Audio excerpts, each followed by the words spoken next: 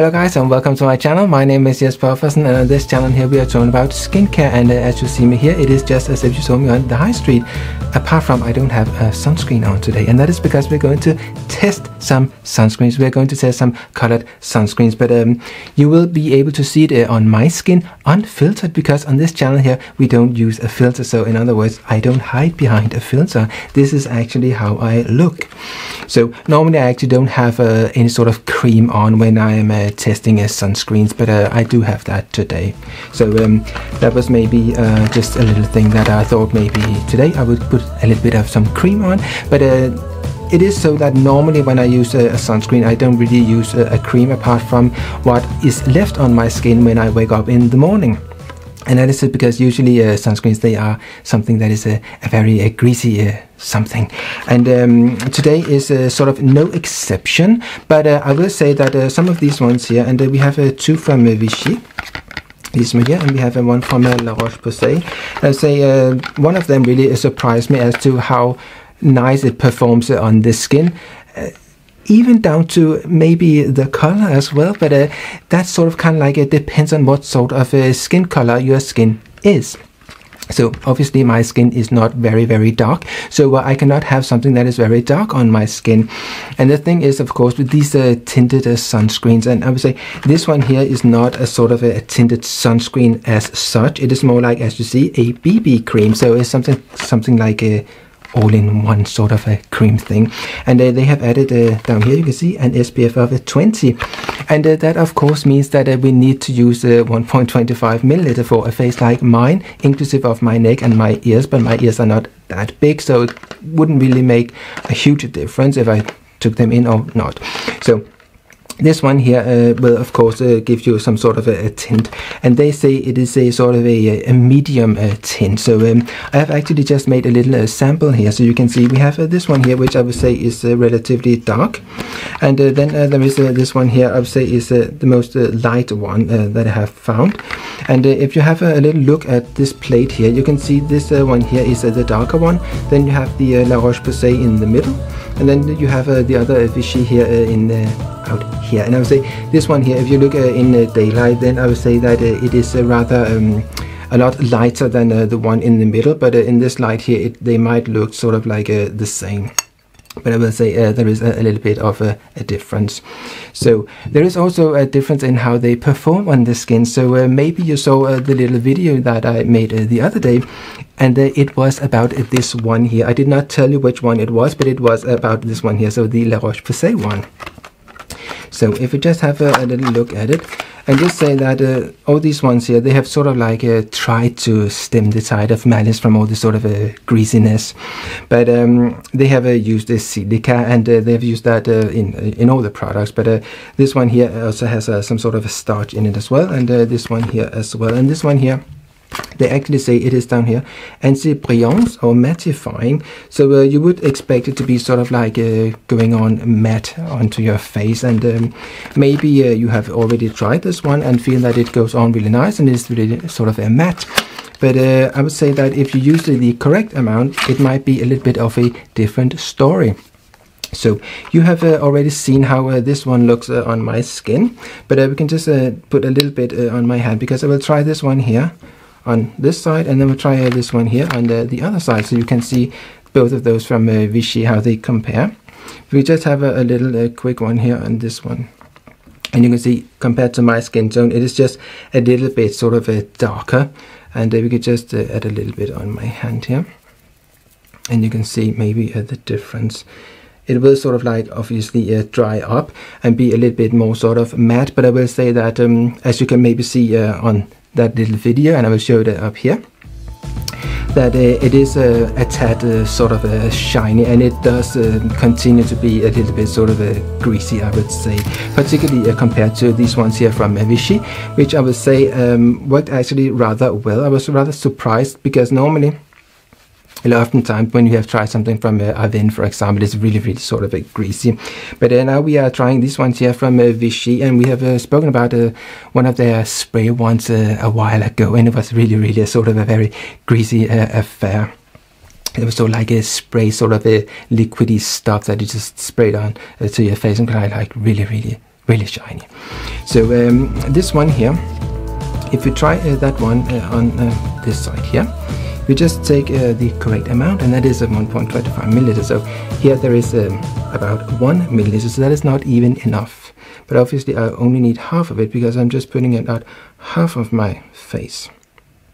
So sort of like, if this is maybe, I would say 1.25 milliliter or something like that, and we just take half of it, take the whole thing out first, sort of like try and empty it as much as possible, and then just take the stuff here, and it is not very, very scientific. We'll kind of like take half of this stuff here. So we will go like that. Voila, you can see, like that. So we put it on here, and just take the other stuff off here. And actually, when you put it into the spoon, it maybe doesn't look that much. It just looks a lot more when you put it on your hand. So we will just dab this stuff on, and yes, it does give a sort of like a strong color, at least for my skin. It might be that you actually have this sort of a color on your skin, or your skin is that color. But the thing is that this is not a makeup cream. So normally when you're using a makeup cream, what you will be doing is that you start in the middle and you go lighter and lighter, or more like sheer to outside of the edge of the face. And that is obviously because you don't want to have sort of a mask on your face. So this one here, it is a sunscreen, and therefore it needs to be evenly distributed all over the face. And what that means is that you get a sort of like an unnatural, even sort of a mask effect on your face. And I would say that is one of the things that I find is not that great with these colored sunscreens. And you can smear it and smear it and smear it in, and yes, it will be a little bit better and better, but still I would say even that you have this color, you will end up having a sort of strange look on your face. It will be very obvious. So we put something on the eyelids as well. So around there. It did not annoy my eyes, but it might annoy other people's eyes, but it did not annoy my eyes. So put it on like that, and down the neck as well. And I will not go in and take my whole palm in the palm of hand and then just smear and smear it, because I don't want to take it onto my hand, of course. So this is something that will take a little while, but as you can maybe see, I can at least feel that this starts to be not particularly greasy. Usually a sunscreen at this point here will be very, very shiny and very greasy, but it is, they say it is a mattifying. It says down here anti-shine, it says on this side, and on the other side it says anti-brillance and mattifying. And it starts to, one thing, sometimes sunscreens, particularly when they have these minerals in them, they usually starts to sort of tinkle a little bit, at least on my skin. So these ones here, they are colored with iron oxide, so black, red, yellow, and then they are using a bit of titanium dioxide in order to sort of like lighten the color, or sort of like use it as a canvas underneath the colors to make them sort of pop. So yeah. And this will obviously take a little while, but this is the sort of the amount that I need on my face. And as you can see, this I don't think it will ever sort of look nice. Maybe if I were to be seen from on the stage or something like that, but if people saw me up close, they would just think, why has he put that stuff on his face? And I would just say, yes, why have I done that? I tried this the other day here, and I didn't go anywhere with it on. I took it off because this would look absolutely dreadful. And as I said, even that you have this sort of color, you will end up having this sort of even sort of a color from here to there, and it just looks unnatural. But you can of course use a lot less, and then you don't get the correct SPF, so that is a problem. So yes, this starts to be less and less easy to distribute. But I mean, as you can see, this is a really sort of a thick sort of strange layer on my face, and this will never sort of start to look nice. So yes, and it might peel a little bit maybe if you have some dry areas. So yeah, so this must be nice. I mean, you can totally see the color. This is never gonna look nice on my skin. It look completely like strange, absolutely. So if we just take the other one here, which is the Vichy one, just open it. It is a sort of little sort of spray thing, sort of. It has this sort of a pump at least on it, and with the other one's just like normal tubes. So again, this one here, and it is, I would say, the lightest of them. And I actually tried it earlier today, and I thought it wasn't actually that bad. If I had a stronger suntan or something like that, I'm not particularly tanned at the moment, but maybe I could get away with using this one here. But still, it will sort of like give this sort of a even color from here to here, and it just doesn't look natural.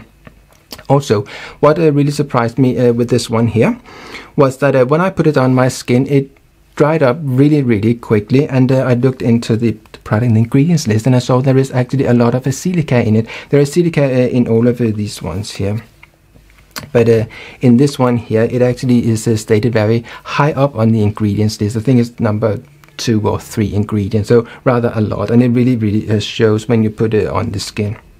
So if we try again, and I think it was 7 pumps, something like that.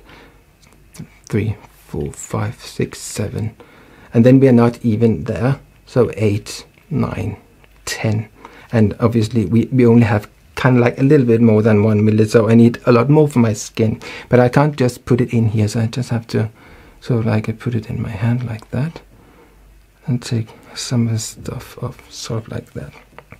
Then give it a little bit more, 1, 2, 3, sort of like that.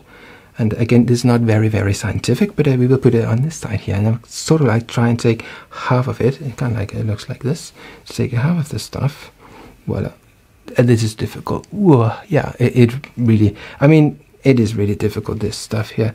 So yes, it's liquid, and it sinks in pretty quick, and it dries up pretty quick, but it is pretty difficult to deal with. So yeah, and you can maybe already see the difference in the color, that this one here is more like towards my skin tone, and this one here is more, I would say, sort of a yellowish orangey sort of skin color. So obviously this one here blends in a lot better to my skin, but still, as I said before, it will give me a sort of a look that is even from here to here, and it just doesn't look natural. So like that, we put it down the neck as well. And it didn't annoy my eye either. So all these ones here has modern filters in it, so you most likely cannot get it in America or North America. I'm not quite sure about South America. There might be, you can get it there, I don't know. So yeah, but it's because of the FDA, of course, that it is not available in America. So now you can see this sort of like blends in nicer to my skin, but still it doesn't look natural. I mean, everybody will be able to see that I'm having something on. This is not just something that I would say I can put on and sort of like invisibly even out my skin. It will not. Everyone will be able to see that I have something on, and I would say in daylight it will be a lot more visible, and it gives a very sort of I would say it gives a shine, but sort of like a controlled shine, and that is because there is a lot of silica in the product, so it's sort of like it gives a nice sheen to the skin. It's not like, you don't look like overwhelmingly sort of greasy, but you don't look like matte, so it's sort of like in that sense looks sort of like okay, but what they are using is simply just a lot of silica in the product, so it's not some sort of a miracle thing. It's just silica en masse. So yes, like that. And if you are wearing this stuff for a little while, it will start to collect in the globe line, as I normally call it, up here, so in the crease line. And yes, this is, I would say, it is maybe not just the color, but if you look at this one here compared to that one, and just don't sort of like look at the shade of the color, but this one here looks a lot more solid, like a solid block on my skin, where this one here is a little bit more sheer. So in that sense, this allows my skin to shine through a little bit at least. But yes, this needs a little while before it's sort of like really dries up nicely. But I would say if you really must have some sort of a colored or tinted sunscreen. I would say this one here is the one I find that performs the best because it is sort of like dries up nicely. But obviously, if your skin is darker than what this one here is, then well, you can't really use it. And that is obviously a lot of the problems with these ones here, that they are sort of like, as I see it, meant for skin like mine that is a little bit more tanned than it is at the moment. So this is obviously is not for very, very dark skin, because obviously you will be able to see that. So yeah, that is one of the issues. But I have made another video a long time ago, and that tells you how you can actually just yourself add a little bit of iron oxide to it. So yes, that is basically how they are coloring this stuff here. Another thing is, of course, that as we have spoken about before, it contains titanium dioxide, and if the titanium dioxide is coated, it might not be a huge problem, but it is so like something like zinc oxide and titanium dioxide, as in this case here, can actually break down some of the sun filters, so it's not that great to put it in a sunscreen. So it is so that if they are sort of coated, you can get these particles when they're coated and uncoated. So if they're using the coated ones, it shouldn't be that huge of a problem, but still it could be potentially a sort of an issue that the filters don't last as long as one would expect them to last, because of titanium dioxide and zinc oxide can go in and break down the sun filters quicker than otherwise, and maybe also iron oxide. Yes, so that is a little bit of something to think about. So I would say now you can see how this stuff here looks. I can just take a little bit of this stuff here and just smear it on top, so you just see the difference for the color. We take this one here, and down here it maybe looks a little bit lighter here, but I would say when you look in daylight, it looks a little bit dark, but sort of like it's to the same side. I mean, definitely this one here and that one there, they are closer to each other than compared to this one here, which is a lot more sort of orangey. And again, I think that both this one here and this one here, they are sort of like lighter in the consistency, where this is a little bit thick. So yes, but this one here from Roche-Posay is a little bit more greasy compared to the other ones. And definitely, if you want something that is tinted and you are happy with this color here, then I would say this one here works really well. But there is just that little thing about it, and we have spoken about salicylates before, so derivatives of salicylic acid, and that is unfortunately what is in here, and what is in this one here as well. So if you would like to avoid that, well, these ones are not for you. And this one here is gone a little bit dirty.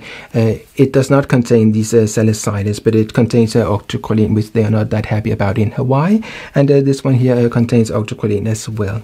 But so far as I could see, this one here does not. So yes, I would say, will I buy any of this stuff again? No, I would definitely not.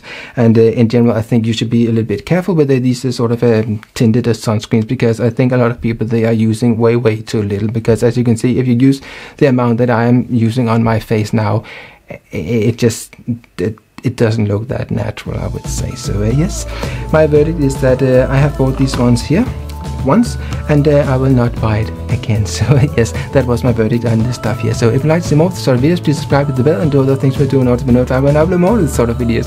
Thank you for watching. See you. Bye.